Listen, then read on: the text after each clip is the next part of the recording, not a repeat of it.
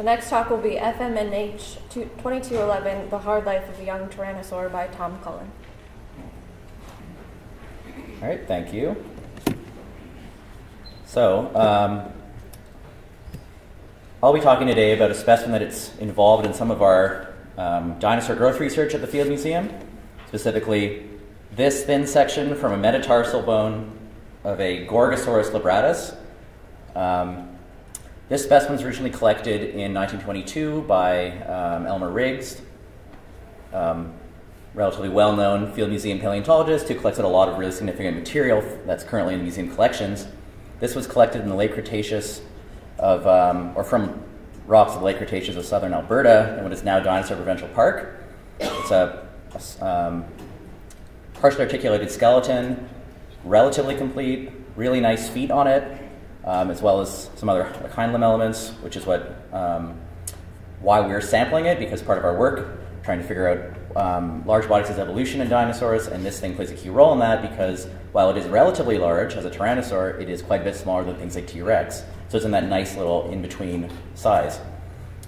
And what's really interesting about this is when we take a thin section from one of its bones, like its metatarsal here, you can actually see from the bone texture quite a bit of interesting details.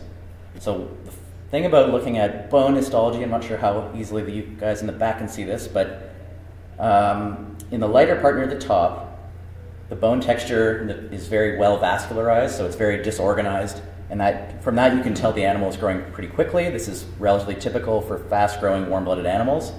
And if you look at the really dark, sort of spotty spaces at the very bottom or on the right, that's what's called remodeling, and that either happens in really old individuals or in areas of the bone that are under stress, such as where muscle attachment happens. So that's all pretty normal for one of these things. And you can maybe see the lines that like encircle, the rings that encircle throughout the texture of the bone. Those are annual growth rings. These represent cessations of growth, where then you have growth slowing down during periods of scarcity. Typically happens annually. There's a bit of mineralization that happens around that, and then growth restarts, and so you get this visual feature of a line. We can use those along with some mathematical models to age the animal and get an idea of its growth trajectory. But what makes this particular specimen of interest, and why my title was The Hard Life of a Tyrannosaur, is that you can sometimes get a feature that's only being really recognized widely now, and we still don't know entirely what causes it. We have some ideas we'll get to in a second. And that's called a multiple lag, or a double or triple lag. And what happens there is when you're forming those growth lines, you can actually sometimes, if you have a particularly bad year, you can have multiple cessations of growth in the same annual period, and that appears as, instead of having one single line, you'll have 2 or 3, or in this case, at one part, 5 lines, super tightly spaced right next to each other, and that sometimes, depending on where in the circumference you are, will either grade from a single line into multiple lines, back to a single line again. And so it's not super common to have these, but it's, as I said, becoming more widely known now. And in a lot of the samples we're looking at, we'll find that in the course of a whole lifespan of an adult animal, over the 15, 20 years or something, we'll find 2 or 3 cases of this in its growth marks, that like 2 or 3 out of, say, 20 will have multiple lines.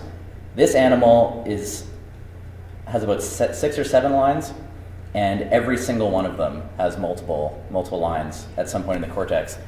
And on the third one, it starts out near the top as a single line, goes around. Before it gets to the big crack on the left there, it's already split into 2 lines. After that, it splits into 5 lines. So this suggests this animal was having an absolutely hard time acquiring resources on a regular basis to sustain its otherwise rapid growth.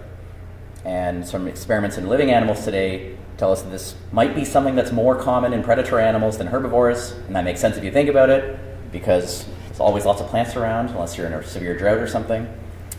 Whereas these guys actually have to hunt and obtain prey, and most predators fail more than they succeed. So this one may have been particularly bad at it, and that might also be why it died when it was relatively young and hadn't achieved a full adult body size yet.